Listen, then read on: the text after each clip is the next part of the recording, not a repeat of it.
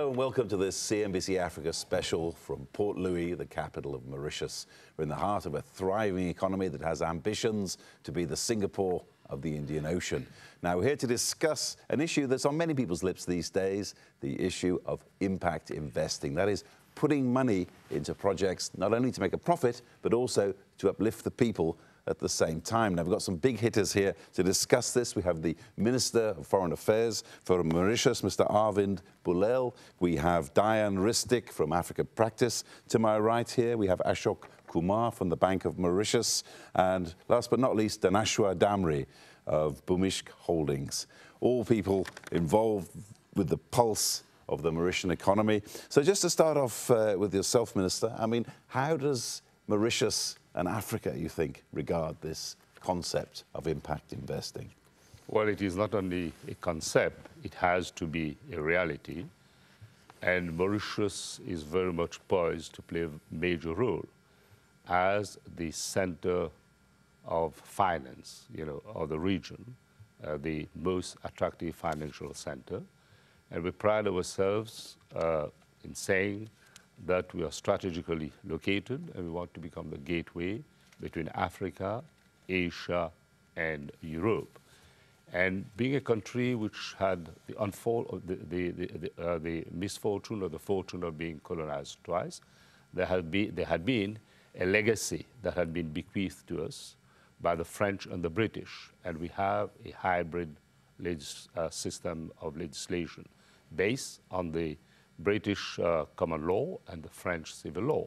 But we have traveled a long way to set up an international arbitration center. Basically what we've done, put in place the relevant institutional and legislative framework to make Mauritius the attractive destination for onward and outward investment, Africa, Asia, and Europe. But of course, there are miles to go, many things that needs to be done, and we look towards Africa as the hinterland. So just coming over here to the right here, Dhaneshwar, this impact investing could be massive. I mean, some of the estimates I've heard today could be 48 billion plus, maybe up to $100 billion could be in investment impact in this continent. How big do you see the market being? I see the impact market being fairly large. We made an estimate internally, and we think that the market cap of listed African companies around 2020 would be about $1 trillion. And I would safely say, I mean, you take a percentage, even if it's 10% of that goes towards impact investment, you're talking much larger figures than what you just said. So Ashok, I mean, as the man from the Bank of Mauritius, I mean, you're watching all of this. What do you think is the potential for impact investing? As you are aware, we have had the financial center, international financial center that is making tremendous progress. And we have had various organizations in which Mauritius plays an important role, like the SADC, COMESA. We have positioned ourselves to be the gateway, as the minister just said. And there are a number of funds that have been set up in Mauritius. And we are getting investment from abroad that will be channeled to Africa. We have, for instance, the Maghreb Fund. We have a fund that is directing itself, that is getting investment from abroad and then rechannel it to Nigeria. We have another fund, right, that is, again, looking at housing situations. So I think when you look at housing, it's not just especially social housing.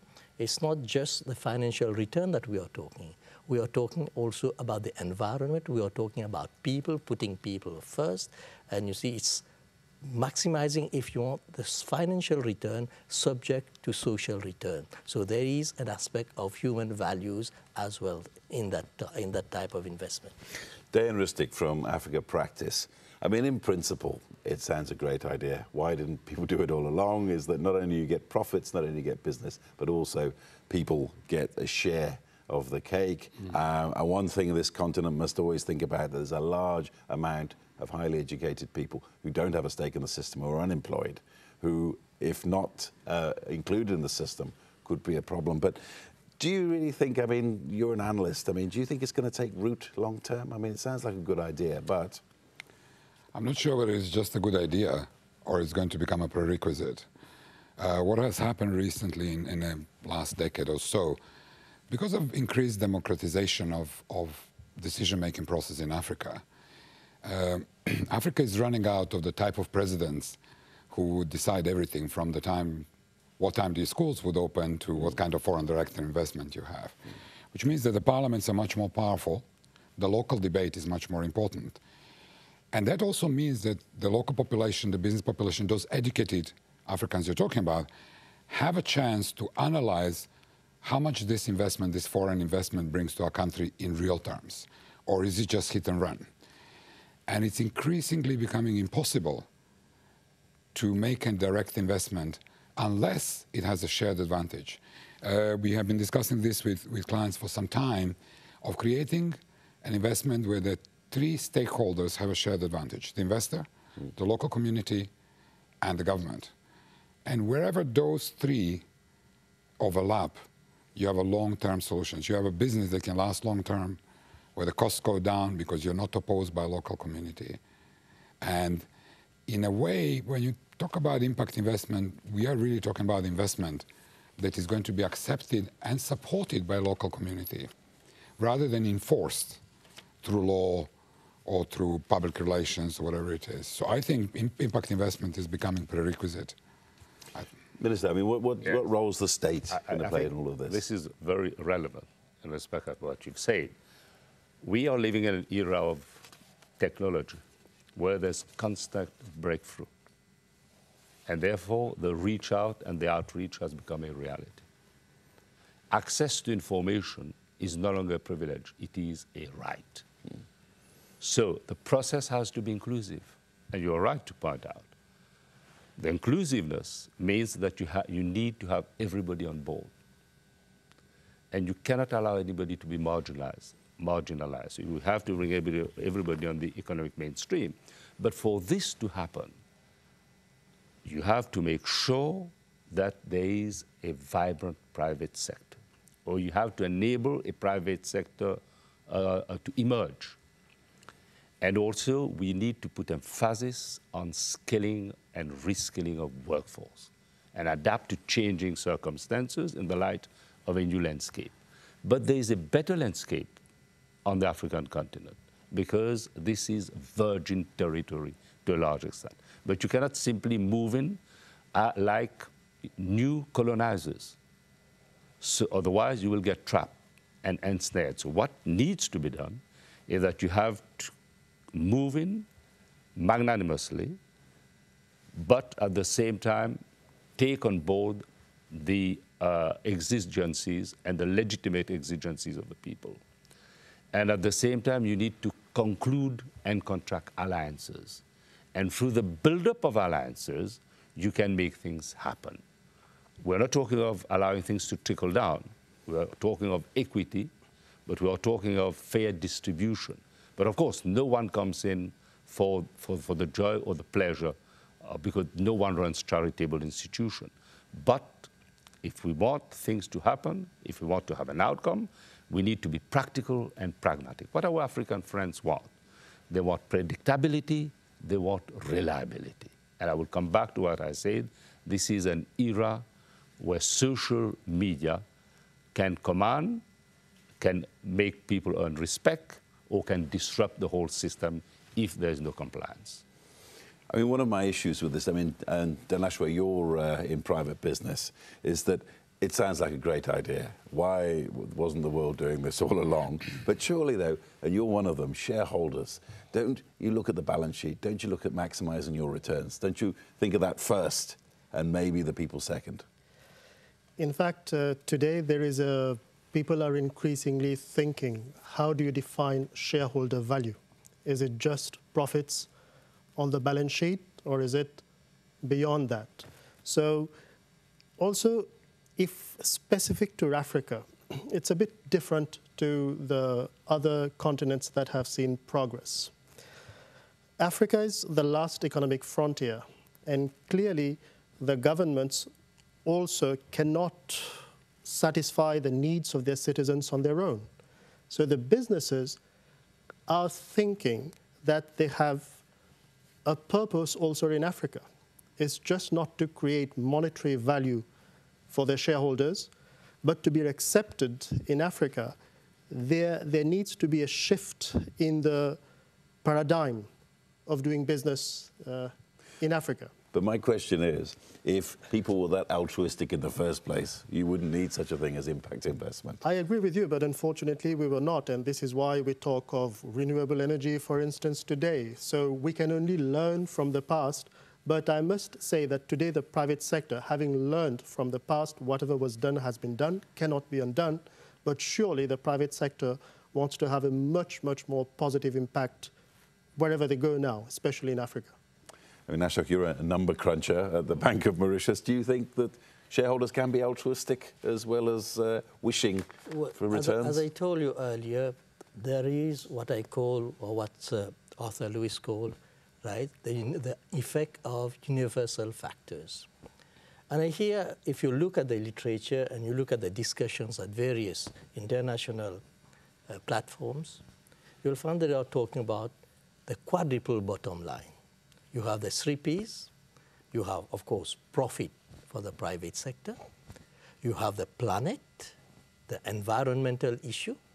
And if we are not realistic, right, the earth will disappear. So people, they are rational. So, and there will be pressures for them eventually to take environmental consideration. Like you see in Mauritius, for instance, we're already in all projects, including an environmental impact assessment. Then you have the people, because you cannot grow, you cannot develop. There is no development without putting the people first. And there is this increasing trend that people should be aware, and they are fighting for the right, etc. And then there's the fourth one. What, if you want, Margaret Thatcher called, we are just tenants of this planet, we are just tenants of this earth, so we cannot leave a legacy that our offspring will then put us to shame. So there's this, what I call the intergenerational equity. So these are the 4 considerations that probably when you have fund flows going on, that you will find that various bureaucrats, various pressure groups, various NGOs will be taking into account when they are receiving investment. And government, through its budget, through its legislation, will have, before they accept it, take into account these 4 factors. Because now we are not just, as earlier one of the speakers saying, that there is not such sort of president who are omnipotent. There is pressure around, and people are growing in terms of education, in terms of communication. You find the television in your kitchen every day, every night. So you know what is happening, and you cannot tie the people anywhere. So, Deyan, you're in step with the young people. As an analyst, you're looking. But do you think this is lofty, liberal, idealistic words here that business should be geared to improving the lives of the people who need it? I mean, do you think it's workable in the long term? I think even for businesses who do not wish to do that, as you put it, who are not altruistic, which, by the way, very often depends on whether it's an institutional investor or a private investor. A lot of private investors, second, third generation in Africa and Middle East, are now looking at legacy investments. Institutional investor is a different story. They work up to the returns, and they need to report the returns. The young generation has something that has changed completely the ball game. It's very difficult to keep a closet with skeletons in it, because the social media allows them to control the agenda. I was in Nairobi during the bombing or attack on the shopping mall in Westlands, Westgate. It was amazing that all the stakeholders in this tragic affair were tweeting, and there was a separate war going on Twitter. The fact that you can destroy a company who acts in a way that destroys the value rather than makes the value over the social media, in a way, is pushing even the companies who are not altruistic to start thinking about the benefit of the wider community. Because it's becoming impossible to defend the stand where the profit is the only agenda. Because simply we are all consumers. Everybody in this room, yourself and myself, we are consumers. And we don't like to be taken for a ride. And if we have a chance to say it, we don't all have interviews and panels like you can. But if you're a couple of thousand people on LinkedIn or Facebook, you have audience. And check your LinkedIn. You're connected to probably a couple of million people altogether as a power. Minister, go back to the role of the state here. Do you think there is any need to legislate for this kind of thing, or even give incentives for impact investing, or do you think it's going to happen of its own accord?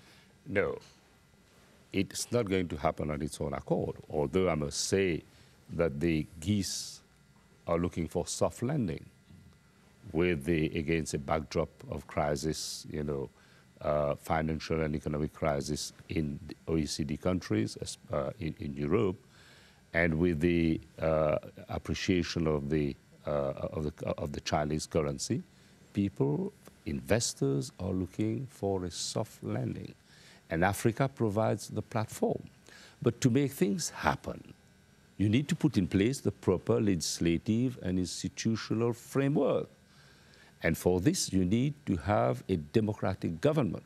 And when you look at investment in many African countries, you'll find that investment is flowing in countries which have embarked upon upon the setting up of proper democratic values, where the demarcation line between democratic institutions have started to become wide. Let me take the case of Ethiopia, for example, which has a tremendous growth rate compared to other African countries. Massive investment is flowing into the manufacturing sector. There's better government, lesser government, more governance, simply, again, because people are educated and people are made aware of their needs. But what is true for Ethiopia is equally true for many countries. Now, if I take the case of Nigeria, of course, I'm not going to say that corruption will become evanescent overnight.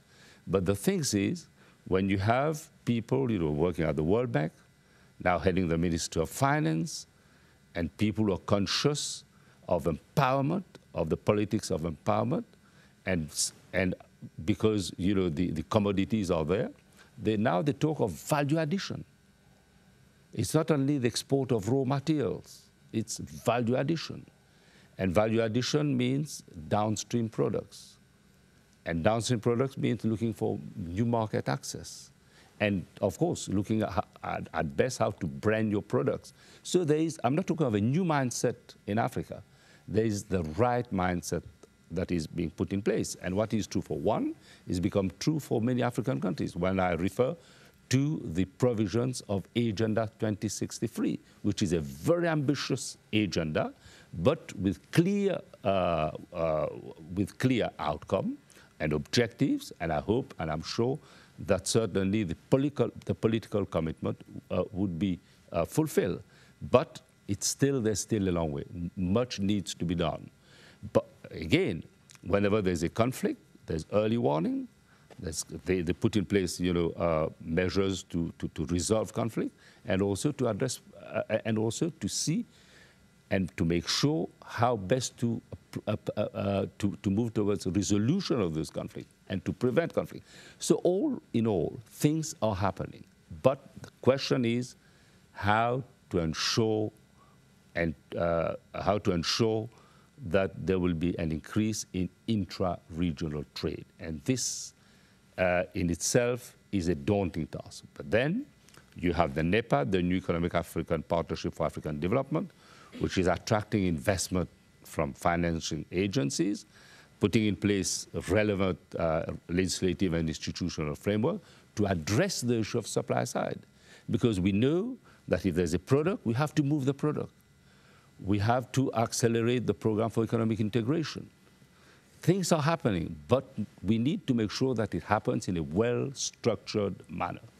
So one thing I want to tackle with you, Minister, and we'll come back to you in a second, is this role of government in business. I mean, you just said there should perhaps be less government. From a business perspective, what would you say? I mean, do you think there should be less government in business? I mean, not just in this country, but across the continent. Yes, across the continent, I think that there should be probably less government, but more governance in business. What I mean by this is that there needs to be a real partnership between the private sector and the public sector to tackle the societal issues that exist in Africa today in the context of impact investments. And if there is too much engagement or influence or interference from the government, the private sector may not be able to carry out its role as it wishes to do so. So therefore, I think more governance, less government, yes. Okay, Minister, if I can come back to you briefly. The Ugandan President, Yoweri Museveni, once said to me, he said, it's easier for a camel to pass through the eye of a needle than it is to take business out of government in Africa. Do you think that the government can retreat more? And do you think also, what my theory is, there's a tipping point in the fact where maybe governments think they're losing control of their country to businessmen and capitalists alike? I mean, what's your view on it? You see, if you put in place a relevant institutional and legislative framework, and you allow you allow institutions to function properly, and you bring on board people who are the decision makers, and you bring on board the relevant persons to run institutions, you give a better visibility to your country. And if there's better visibility, you will attract investment. And at the same time, you need to give security. And the word predictability is very relevant. So to me, in spite of what President Museveni had stated, the fact remains the process has to be inclusive. Without inclusiveness, be it at the political level, whether we allow it to permeate at all levels, it has to be inclusive. Otherwise, you won't have what I'll call the hands-up policy. The policy will become one of hands out. And Africa has no moral right to live on hands out because it has all the vast resources, but the question is how best to mobilize those resources to deliver on promises made to the people. Things are happening. There are some failed states. There will always remain failed states unless international community mobilized to address the issue in a very forceful, meaningful manner. For example, we've seen that things are happening, not at the pace that we'd like, but things are slowly being sorted out in Somalia. But these are facts of life, unless and until there is the political will, and the political will means what are the resources being also made available to the European Union and to the African Union and to the African Commission, because they define the parameters to move Africa to become a rising continent. And I am very positive looking at Africa as the hinterland, and Mauritius has a prominent role to play as the gateway. So at the end of the day, it is the political will. I'm glad that there's Africa peer review mechanism.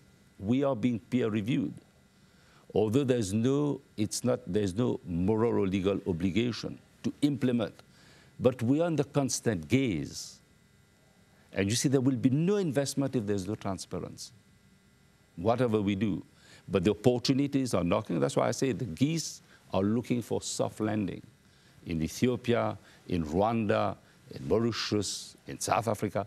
But on the other hand also, when we subscribe to treaties like trade protocol, we have to make sure that we adhere to the provisions of the trade protocol. It's very important because you have to allow in-fence industries also to emerge within, of course, the ambit and within the ambit and compliance of World Trade Organization to facilitate trade. Deyan, I mean, you're a man who studies trends on this continent. I mean, one of the questions I always have is this huge educated youth, which we talked about earlier in the program, who feel a little bit disenfranchised. As you said, social media is in their hands. Do you think it's a force for good or a force for trouble? Do you think it can interfere or strengthen the governance of African countries? I think it will absolutely strengthen. I will give you an offline example. Whilst Mauritius is always positioning itself as a gateway to Africa, in Africapractice we use the example of Mauritius with our clients in other African countries in something more than that. There is a concept of politics of consensus here. And the reason there is such a concept that very often doesn't exist in other countries. It's because the place is small. And when it's small, everybody knows what everybody does. Now, what social media is doing online, Mauritius is doing offline in a way. So what happens here, I always give an example how Minister of Finance here writes to corporations asking for their opinion on the budget, even to NGOs, before the budget comes out. Now, when you say that story or that narrative in some African countries, when we share it, they're saying, you must be kidding me. I said, no, we are not kidding you. Now, what is happening really? Here it's important because it's a small place and you're going to, if nothing else, you're going to bump into the other guy all the time. This is what social media does. It contracts the place. There is really nowhere to hide. So when you have a social media, it can be a force for good because it forces people to stand in front of the electorate, in front of their peers sometimes, and say, well, I'm not ashamed of doing bad. And not many people have guts to do that. So it's easy to do good then. Well, Minister, you're a man in power. I mean, do you fear social media or do you welcome it? We welcome it, but at the same time, we have to err on the principle of caution, which is very relevant. Although at times, you know, you feel that the press can be too overpowering, and you feel like kicking the shin, but it doesn't happen. It's a good thing that we have a vibrant press. And it's important also that the press plays its role in the politics of empowerment, because at the end of the day, we need to constantly uplift the social mobility for social mobility of people to happen. Now, to me, as I've stated earlier, access to information is a right and no longer a privilege. If we've seen what has happened in Egypt, in Tunisia, and elsewhere, but at the same time, it should not, when you have disruption of an alleged establishment as it used to be, and I say alleged, in our endeavor to fulfill our legitimate ambitions for the people, we should not allow any superpower to walk in and to disrupt the system in such a manner that it's become difficult to reconstruct. Because reconstruction is very important. So you have to make sure that you strike the right balance. I'm glad to see that things are happening this slowly in Mali. I referred earlier to Somalia. But we have to tread cautiously. Give the people their legitimate rights.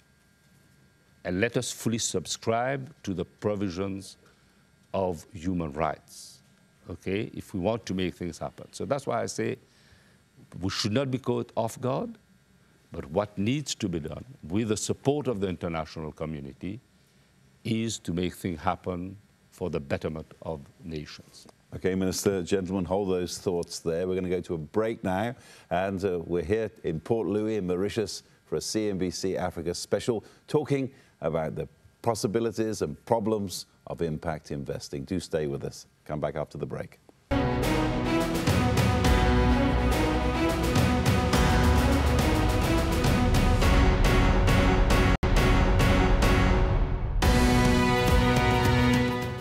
Welcome back to Port Louis, the capital of Mauritius, for this CNBC Africa special. And we're looking into the question of impact investment, its problems and its possibilities. So we've had a robust discussion in the first half. And one of the points I want to raise, and Dhaneshwar, I think this is your territory, is there's been talk that the Stock Exchange of Mauritius is going to launch a board within its current setup to specialize in impact investment. I mean, what do you think of the possibilities of this? Yes, this is in fact a very good initiative, and it is not an initiative by one stock exchange only. As you're aware, Chris, as I explained to you earlier, I'm also setting up a stock exchange, a Pan-African stock exchange that will go live in Q1 2015 out of Mauritius. And we are thinking along similar lines about what I would call a social board. I know other exchanges are thinking of sustainability index. So this is when I intervened in the debate earlier today, this is when I spoke about what is shareholder value today. Of course, shareholders, you need to return profits, but there is this increasing pressure for profits with purpose, especially in Africa. Profits is, you cannot dispute that. You cannot have a business without profits. Let's be clear on that. But if the profits serve a purpose, that is very good. And triple bottom line is coming more and more common. So I think it's a very welcome initiative by the Stock Exchange of Mauritius. It will be among the first exchanges in Africa to bring such an initiative. And I think this, you'll see many more developments across the globe with similar boards. Ashok, what do you think the prospects are of it? I think, as I said earlier, we have built things what I call the asset of nothing. And one of the earlier things from the history of Mauritius is that when we were resource-starved, we did not have any resources, we, in a way, build institutions. We increase our capacity building, and that this was a valuable asset. The stock exchange is one of them, and over its short history, each time it has innovated. It has, for example, set up the platform, creating the enabling environment, creating the propitious climate for people to invest, right, to go to there. It has to meet the demand in Africa. It has set it in such a way that people can invest small sums. And even it has innovated in a way where people do not have to get to fill the whole thing. You can build your funds slowly over a period of years. So this has been slow innovations to respond to the market because there is some sort of reluctance among investors in Africa, all of them to invest at the same time. So you can set up something. Now, when it comes to the second idea, and it is taking what I call a universal trend coming in, and you have an obligation as a country because you have to create the respectability, the trust in Mauritius. So they come, because eventually, why Mauritius is becoming the #1, getting into the various indices, Nemo Ibrahim, in the World Heritage, among others, is because there is credibility in terms of governance. So you have another institution that plays that role. This boosts the image of Mauritius, and others trust Mauritius. They channel their funds, and they also get the sort of data, the sort of information in terms of indices, what they stand in the international and in the regional platform. So I think it's a very bright idea, and the stock exchange, I am sure, would be moving faster than they have said in that direction. Impact investment is so new, this idea of making profits and uplifting the people at the same time. They were worried that people actually had the concept of it and the wherewithal to fit their investments into what's required. I mean, what do you think? It's an issue of accountability. We know how to measure profits, we can count it. How do you measure impact? And how do you express that impact, in which units?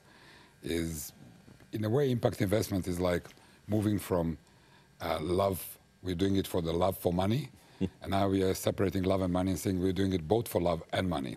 So I think that's going to be the key issue, because if you look at all the charitable and good money and impact money given to non-profitable organizations, you will see how much of it is wasted. So the key issue here is who is accountable and how is one accountable. I'll give you an example of unexpected impacts. Apollo Brahma Hospital is the world-class hospital in a region that's many countries are battling even with basic healthcare. And it looks like a profit investment. But when we recently went to Nairobi and said, listen, Apollo Brahma Hospital is bringing the first robot, surgical robot in this area, and we would like you to have your best surgeons ready to come and train on this robot. Now you're creating an impact investment through very unexpected ways. You're raising the life of the people who raise the standard of other people's lives, doctors from those countries. You're also keeping the investment and the business and cooperation and the growth of science within a region. Now, is this an impact investment? Does it necessarily have to be an investment for very poor people? Can it be targeting somebody as educated as a surgeon in Africa? Who, So this is how we need to debate more about what is the impact and how we're going to measure this impact. Is it the role of media? Is it the role of some auditor? Is it the government's role? This stays and remains unresolved. But I maintain that the market can resolve it. Look at M-Pesa. Every woman, even a literate woman next to the roadside in Kenya, can now receive money as if she owns a credit card machine. Look at the impact on Kenya. It's democratized completely the economy. The same thing was taken to Afghanistan, and when they started paying police force in Afghanistan with M-Pesa, they discovered that 25% of police force is ghost police force. So, I mean, that's an impact investment if you think about M-Pesa. I believe that opening a regional center of excellence is an impact investment, because when you talk about healthcare in Africa, everybody talks about Ebola and malaria. But we're saying, why? We can have one international center that can compete with Europe and India. And to me, that's an impact investment. I don't know whether everybody will agree, though. So that's going to remain the issue. Yeah? So, Minister, how likely is it that the investment will come? I mean, let me tell you, in the last 3 years as the editor of Forbes Africa magazine, I've interviewed some of the most hard-nosed and successful businessmen on this continent. And I'm sure that one or two of them, if I said, look, you know, are your profits, are they uplifting the people? They might say, I don't know. So what? I don't know. I mean, unfortunately, capital can be hard that way sometimes. But you know, at the end of the day, if we want to widen the circle of opportunities, we all have a moral obligation to make things happen. Because we cannot be an oasis in a vast, barren territory. And we know what the consequences are, the social consequence, the social disruption. So I think we have this moral obligation. Let me take the case of Mauritius. My friends earlier told of the, of early harvests. Sometimes there was no harvest at all. And we had to set up a special a portfolio, a special ministry to ensure that the politics of social integration becomes the norm and standard of our nation. Because it's an endless debate. Where do people come? You need to generate the profit. You cannot simply put people before profit. But we all have this moral obligation. My friend was talking earlier about the post-tax 2% profit that is credited to an account to ensure that the Ministry of Social Integration acts also as the ministry which ensures oversight. And the money which is disbursed, sometimes upfront, is money disbursed after both private and public sector have studied proposals made in respect of submissions of projects. So now how do you account for this within the big continent? There's a need for proper decentralization to ensure that the politics of empowerment becomes a reality, from minor micro projects to small and medium-sized projects. So the politics of empowerment has to be clearly defined. For example, in respect of startup, what are the accompanying measures and incentives you give? What I'm saying is that everybody needs to have a sense of belonging, because at the end of the day, the ownership of commodities, of resources which are being harnessed with value addition belong to the whole nation. And we should not simply empower a handful, because we know what the consequences are. So my feelings is that if we want to widen the circle of opportunities, we need to generate the wealth, and at the same time, we have to make sure that the process is inclusive. You need to take everybody on board. I'm not saying that we run charitable institutions, far from it. But we know what has happened in areas, in countries where commodities have been exploited at the expense of the people. So these days are gone. But at the same time, governance. And governance starts high up. And therefore, the politicians at the helm has to act responsibly. And there is a need and a call for an act of faith to ensure that we empower people. I mean, Dhaneshwar, just as a businessman, the other thing that strikes me always about this impact investing is that the number of projects on this continent that could be successfully done. I'll just give you an example. I mean, where I live in Johannesburg, there's a big problem with the traffic lights going down. And there are accidents and what have you, and kinds of chaos. One of the insurance companies employs a massive squad of people to go out and direct traffic. And obviously the thinking is if they avoid accidents, they don't pay out insurance premiums, they save a fortune. And just one simple idea. I don't know, I mean, how many of these ideas could you see? I mean, do you think it's going to take up this kind of thing? I think it will take time because it's very new. And one of the largest problems in Africa is corruption and the lack of transparency. So whenever you're talking about doing social good, most of the time the private sector doesn't do it itself. It gives it to somebody to do it, generally NGOs or through their CSR policy. And now we talk, maybe if there's an impact investment board, maybe the funding would be through that channel. So it's a nice idea, but unless you really resolve this problem of lack of transparency and reduce corruption, I personally, as a private sector person, I do not see companies diverting too many resources and capital towards impact investment. Controversial, but that's what I think. Because this is one of the issues. I mean, it almost overlaps with so-called CSR, corporate social responsibility spending. And that can often run into trouble. I mean, we ran a piece in Forbes Africa a few months ago about in Lesotho, one of the big clothes manufacturers in Europe, said, wouldn't it be a nice idea to set up a factory and create jobs, which was fine until they found out that it was child labor was being used. And as the journalist who wrote the story said, nobody checked. Nobody bothered to follow through. I mean, isn't there a danger that this might happen with impact investing as well? I think there are a lot of people who are currently giving money to NGOs are considering to push it through the private sector that has a better way of regulating itself. You will see that in every country, NGO sector is less regulated than a private sector, to start with, by legislations. Yeah? So the money for investment will not only come from capital, it will also come from donors. They might find it more efficient because currently, in some cases, only 10 cents out of $1 of the money you give reaches the ground. The rest of it is spent on administration, on expensive cars, on four-wheel drives, on salaries and so on. There is a huge danger to misappropriate this money if there is no regulatory framework. That's right. There's huge danger. And when I say huge danger, I'm just being kind. It's 100% guaranteed it's going to happen unless there is a regulatory framework. Minister, I mean, isn't there a case here then for the state to be like a policeman when it comes to these matters? That's why earlier I've talked of oversight. But you're right. We need proper regulatory framework. And if NGOs, and NGOs have great ambitions, which I share, if they want to be part of the decision-making process, they have to assume the responsibilities fully, and they have to be accountable.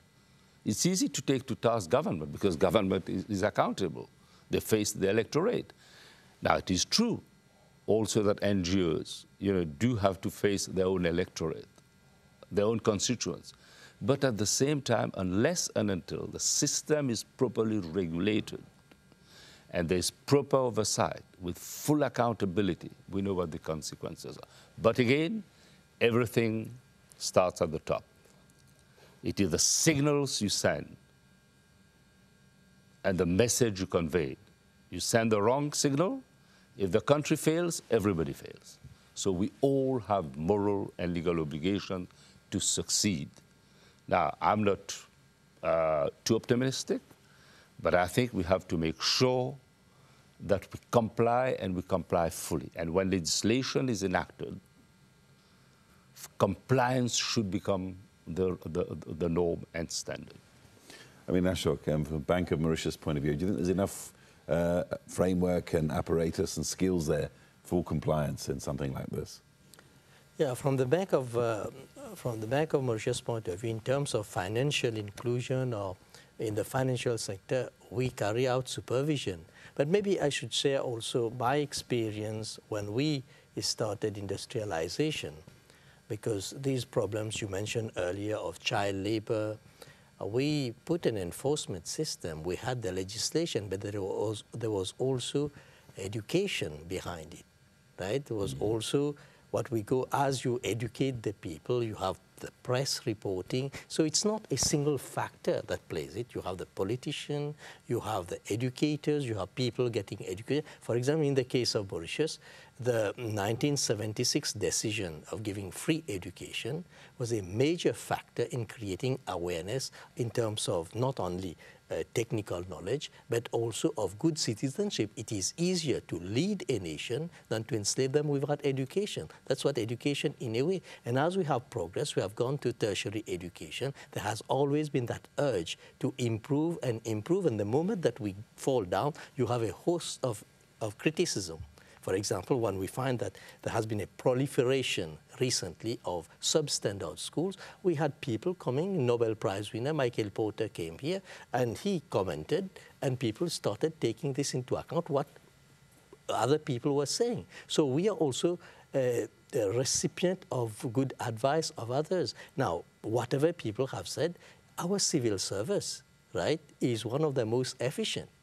If you look at some of the institutions that have worked, people were criticizing, but if you look at the former Ministry of Industry, when we were looking at giving permits and doing things, and even pollution at that time was not an integral part of the legislation, but we took the initiative and even created eventually a Ministry of Environment. And today we have an environmental impact assessment for major projects. So gradually, we have monitored all these things. We have shifted from one pillar to the other. We attend. And the good thing about probably Mauritius is that we don't go in a big delegation, so we are very cost-effective. We have 1 person, 2 persons go there. And when they come, we expect them to do something. We expect there's a learning process around this. So in a way, the civil service has been quite responsible. I will not say that there are not inefficiency in it, but from a general point of view, we have had a good civil service, even though it is a little overstaffed. We could do a better job like this. Now, we look at the legislation. When we do a legislation, we try to look for advice from a World Bank consultant, from IMF consultant. We carry out a consultancy exercise before taking it. And although some of the people inside the ministry or inside have put suggestions, but we took an outsider to coordinate it, to give us, to polish these views. And what we do, again, we go slowly, consulting. Earlier you talk about the private sector and public sector synergy. So this is a very important process, and it goes out at various stages of decision-making. And our Westminster-style government, there is a way of how decision and how we start implementing all these things. So all these create the propitious climate in the country to push an idea. Now, if you look, for example, we have been toying with the idea, for example, of the land-based ocean industry. We have about 1.3 million kilometers, and I think it's going to be a success sooner or later. We have spent some time, but small, little by little, the ideas are coming. For example, generating energy from that sector. Trying, say, to look at some of the raw materials. We have been used to take Mauritius that it is a resource-starved country. But in fact, we have abundance of resources in the sea around. And probably the next budget and the next generation will be focusing on how to use this 1.3 million kilometers of sea to create the next pillar of growth. And probably we'll have to go through the same process that we did with industrialization, with the financial sector, by creating capacity building, training people in that area, probably creating a faculty at the universities, training people to go abroad, probably to universities like Bristol, like Southampton, where they have an exposure to the sea. So this is how Mauritius has slowly built its development. Bearing all that in mind, I mean, Dhaneshwar, do you think the world is ready with the controls, with the altruism maybe, to make a go of this impact investing? From a purely selfish, capitalistic point of view, they add cost. Yeah, and they reduce your profits. It's like the CSR. Again, people said, like, it's a cost. We're taking it off our bottom line.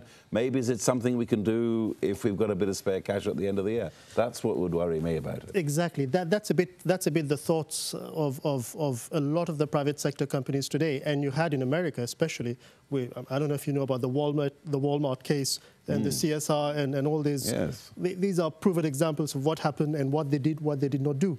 But in the context of Africa, it's different. Africa needs solutions for its people. And I think the whole world today accepts that aid is probably not the right method of going into Africa.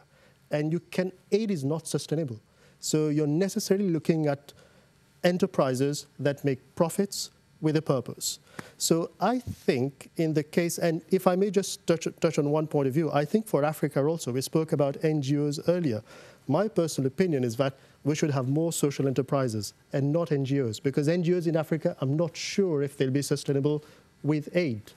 So I believe that in the context of Africa, I would say, it's a big statement, I would say yes, we are ready, the mindset is changing, and I think we will see many, many more developments on impact investment in Africa. And I think Africa will leapfrog the developed markets in impact investments. Well, this is something I agree with. I'm sure you do too, Minister. Surely anything is better than aid. I mean, this continent needs trade. I mean, what's the view of the government of Mauritius? This is the mantra on the continent, trade and not aid. But to have trade, you need to put in place the relevant system. Let us start at what we should do better at home. We need intra-regional trade. We need to address supply-side constraint. We need to have the right mindset, because we have to make sure that we stay ahead of the curve. And to do this, we start at home.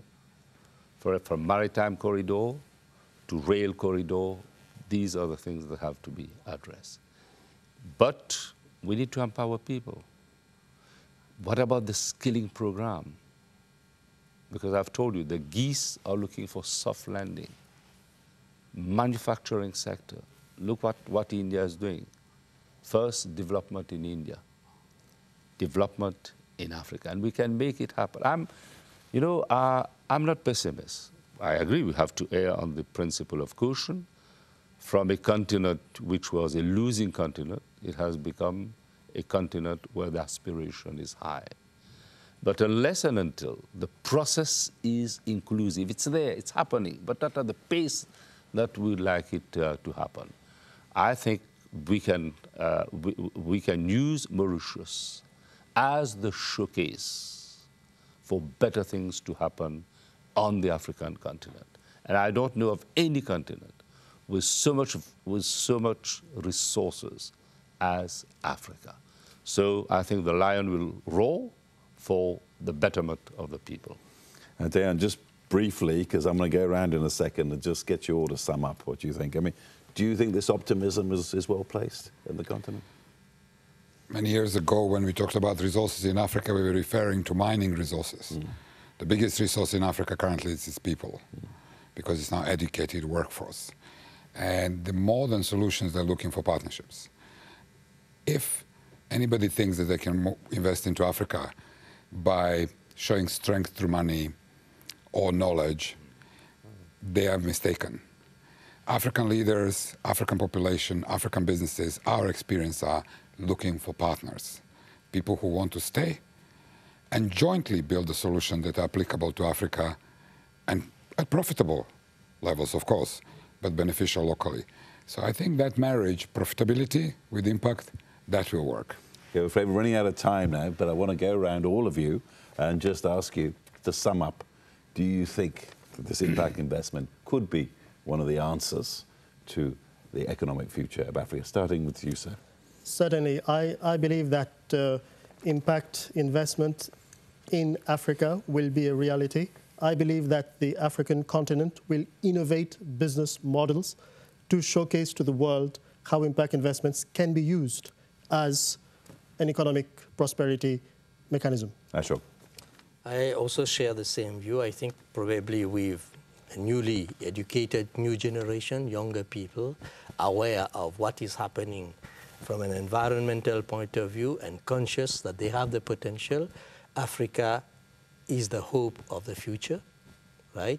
And I believe that when they are going to implement the next generation, they have had, the statistics show, they have had sustained growth. Now they are standing on firmer ground. They have now built their own confidence, and they are going to take the opportunity to correct it at an earlier stage. Deyan.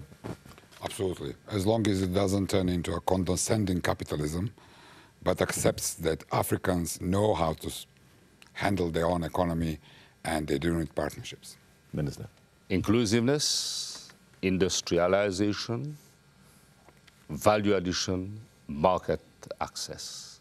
And I'm sure the impact will be felt throughout. Thank you very much, Arvin Boolell, the Foreign Minister of Mauritius, Deyan Ristic from Africapractice, Ashok Kumar from the Bank of Mauritius, and Dhaneshwar Damry of Bhumishq Holdings. Thank you very much for your view. I'm afraid that's all we've got time for from this CNBC Africa special from Port Louis in Mauritius. From me, Chris Bishop, it's goodbye.